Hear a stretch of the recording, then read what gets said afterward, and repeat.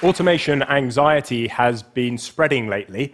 Fear that in the future, many jobs will be performed by machines rather than human beings, given the remarkable advances that are unfolding in artificial intelligence and robotics. What's clear is that there will be significant change. What's less clear is what that change will look like. My research suggests that the future is both troubling and exciting. The threat of technological unemployment is real, and yet it's a good problem to have. And to explain how I came to that conclusion, I want to confront 3 myths that I think are currently obscuring our vision of this automated future. A picture that we see on our television screens and books and films and everyday commentary is one where an army of robots descends on the workplace with one goal in mind: to displace human beings from their work. And I call this the Terminator myth.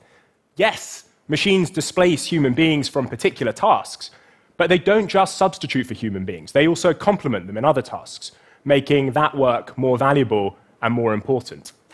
Sometimes they complement human beings directly, making them more productive or more efficient at a particular task. So a taxi driver can use a sat-nav system to navigate on unfamiliar roads. An architect can use computer-assisted design software to design bigger, more complicated buildings.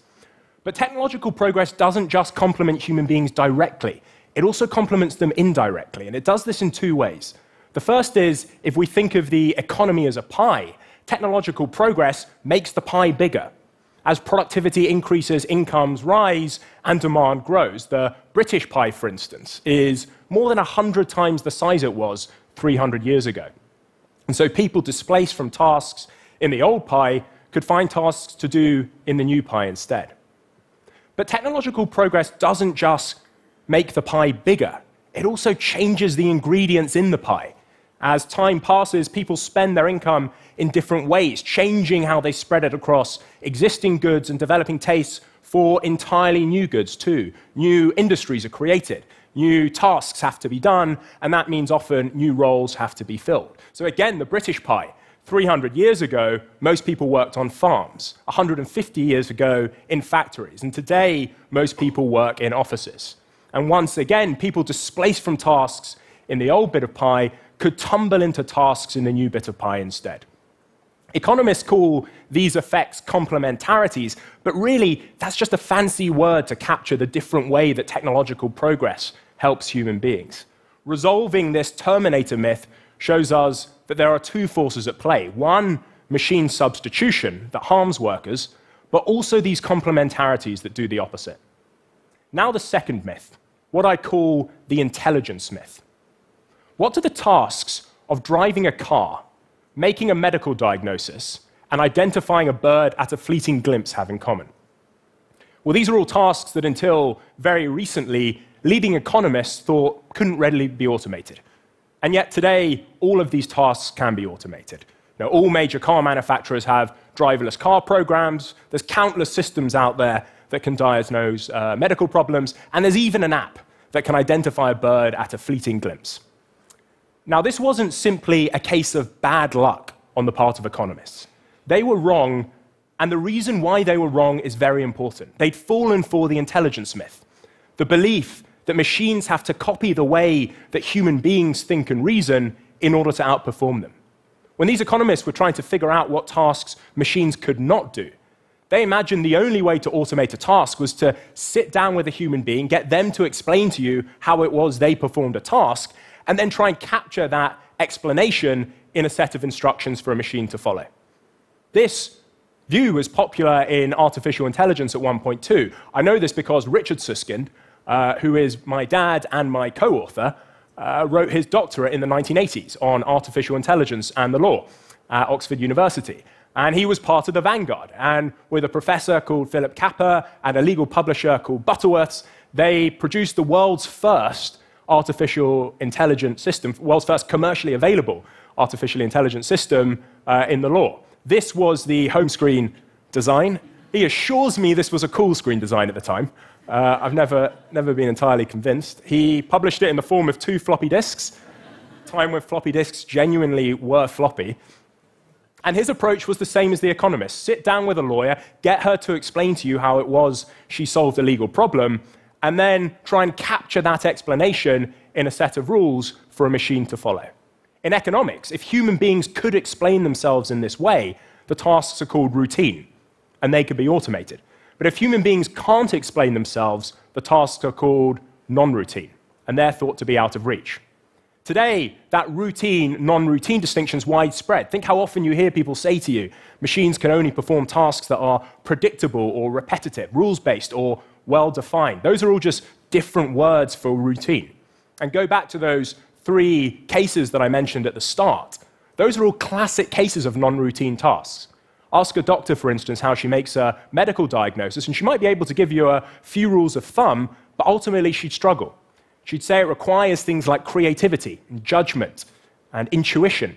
And these things are very difficult to articulate, and so it was thought these tasks would be very hard to automate. If a human being can't explain themselves, where on earth do we begin in writing a set of instructions for a machine to follow? 30 years ago, this view was right. But today, it's looking shaky, and in the future, it's simply going to be wrong. Advances in processing power, in data storage capability, and in algorithm design mean that this routine, non-routine distinction is diminishingly useful. To see this, go back to the case of making a medical diagnosis. Earlier in the year, a team of researchers at Stanford announced they developed a system which can tell you whether or not a freckle is cancerous as accurately as leading dermatologists. How does it work? It's not trying to copy the judgment or the intuition of a doctor. It knows or understands nothing about medicine at all. Instead, it's running a pattern recognition algorithm through 129,450 past cases, hunting for similarities between those cases and the particular lesion in question. It's performing these tasks in an unhuman way, based on the analysis of more possible cases than any doctor could hope to review in their lifetime. It didn't matter that that human being, that doctor, couldn't explain how she performed the task.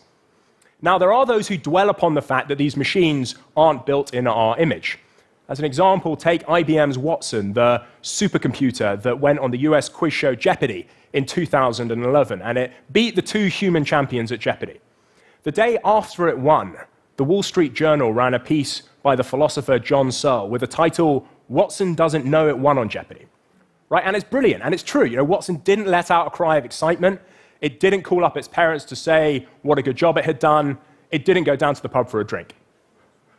This system wasn't trying to copy the way that those human contestants played, but it didn't matter. It still outperformed them. Resolving the intelligence myth shows us that our limited understanding about human intelligence, about how we think and reason, is far less of a constraint on automation than it was in the past. What's more, as we've seen, when these machines perform tasks differently to human beings, there's no reason to think that what human beings are currently capable of doing represents any sort of summit in what these machines might be capable of doing in the future. Now the third myth, what I call the superiority myth. It's often said that those who forget about the helpful side of technological progress, those complementarities from before, are committing something known as the lump of labor fallacy. Now the problem is the lump of labor fallacy is itself a fallacy. And I call this the lump of labor fallacy, or LOLF for short. Let me explain. The lump of labor fallacy is a very old idea. It was a British economist, David Schloss, who gave it this name in 1892. He was puzzled to come across a dock worker who'd begun to use a machine to make washers, the small metal discs that fasten on the end of screws. And this dock worker felt guilty for being more productive. Now, most of the time, we expect the opposite, that people feel guilty for being unproductive, a little too much time on Facebook or Twitter at work. But this worker felt guilty for being more productive. And asked why, he said, "I know I'm doing wrong. I'm taking away the work of another man." In his mind, there was some fixed lump of work to be divided up between him and his pals, so that if he used this machine to do more, there'd be less left for his pals to do. Schloss saw the mistake. The lump of work wasn't fixed. As this worker used the machine and became more productive, the price of washers would fall, demand for washers would rise, more washers would have to be made, and there'd be more work for his pals to do. The lump of work would get bigger. Schloss called this the lump of labor fallacy. And today you hear people talk about the lump of labor fallacy to think about the future of all types of work. There's no fixed lump of work out there to be divided up between people and machines. Yes, machines substitute for human beings, making the original lump of work smaller, but they also complement human beings, and the lump of work gets bigger and changes. But lolf. Here's the mistake. It's right to think that technological progress makes the lump of work to be done bigger. Some tasks become more valuable and new tasks have to be done. But it's wrong to think that necessarily human beings will be best placed to perform those tasks. And this is the superiority myth. Yes, the lump of work might get bigger and change, but as machines become more capable, it's likely that they'll take on the extra lump of work themselves. Technological progress, rather than complement human beings, complements machines instead. To see this, go back to the task of driving a car. Today, sat-nav systems directly complement human beings. They make some human beings better drivers. But in the future, software is going to displace human beings from the driving seat, and these sat-nav systems, rather than complement human beings, will simply make these driverless cars more efficient, helping the machines instead. Or go to those indirect complementarities that I mentioned as well. The economic pie may get larger, but as machines become more capable, it's possible that any new demand will fall on goods that machines, rather than human beings, are best placed to produce. The economic pie may change, but as machines become more capable, it's possible that they'll be best placed to do the new tasks that have to be done. In short, demand for tasks isn't demand for human labor. Human beings only stand to benefit if they retain the upper hand in all these complemented tasks. But as machines become more capable, that becomes less likely. So what do these three myths tell us then? Well, resolving the Terminator myth shows us that the future of work depends upon this balance between two forces. One, machine substitution that harms workers, but also those complementarities that do the opposite. And until now, this balance has fallen in favor of human beings. But resolving the intelligence myth shows us that that first force, machine substitution, is gathering strength. Machines, of course, can't do everything, but they can do far more, encroaching ever deeper into the realm of tasks performed by human beings. What's more, there's no reason to think that what human beings are currently capable of represents any sort of finishing line, that machines are going to draw to a polite stop once they're as capable as us. Now, none of this matters so long as those helpful winds of complementarity blow firmly enough. But resolving the superiority myth shows us that that process of task encroachment not only strengthens the force of machine substitution, but it wears down those helpful complementarities too. Bring these three myths together, and I think we can catch a glimpse of that troubling future. Machines continue to become more capable, encroaching ever deeper on tasks performed by human beings, strengthening the force of machine substitution, weakening the force of machine complementarity. And at some point, that balance falls in favor of machines rather than human beings. This is the path we're currently on. I say path deliberately because I don't think we're there yet, but it is hard to avoid the conclusion that this is our direction of travel. That's the troubling part. Let me say now why I think actually this is a good problem to have. For most of human history, one economic problem has dominated: how to make the economic pie large enough for everyone to live on. Go back to the turn of the 1st century AD, and if you took the global economic pie and divided it up into equal slices for everyone in the world, everyone would get a few $100s. Almost everyone lived on or around the poverty line. And if you rolled forward 1,000 years, roughly the same is true. But in the last few hundred years, economic growth has taken off. Those economic pies have exploded in size. Global GDP per head, the value of those individual slices of the pie today, they're about $10,150. If economic growth continues at 2%, our children will be twice as rich as us. If it continues at a more measly 1%, our grandchildren will be twice as rich as us. By and large, we've solved that traditional economic problem. Now, technological unemployment, if it does happen, in a strange way will be a symptom of that success. We'll have solved one problem, how to make the pie bigger, but replaced it with another, how to make sure that everyone gets a slice. As other economists have noted, solving this problem won't be easy.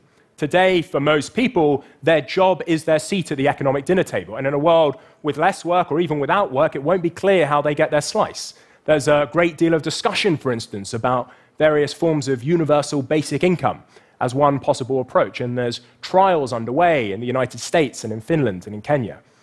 And this is the collective challenge that's right in front of us, to figure out how this material prosperity generated by our economic system can be enjoyed by everyone in a world in which our traditional mechanism for slicing up the pie, the work that people do, withers away and perhaps disappears.